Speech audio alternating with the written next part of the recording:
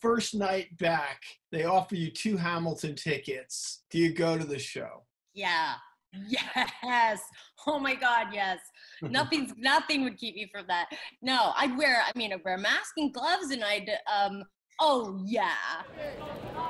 It does seem like there are many things that just aren't working right now, and that this is an opportunity to for people in different areas to come together and say, what could we do?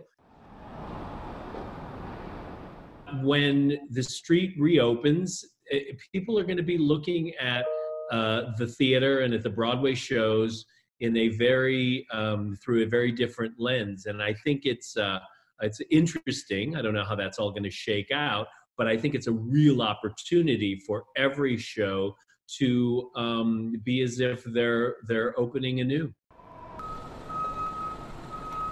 The Actors Fund, we've been around for 138 years now. So I've been saying lately that it almost feels like those 138 years have been kind of a rehearsal, leading us up to this moment, because for those 138 years, we've been putting together all kinds of different organizations, the different unions, and also helping everybody who's an entertainment professional as well. There are many, many people living right at the edge of disaster. And this is really going to destroy a lot of lives and careers. And there's no way to pretend that that's not happening right now.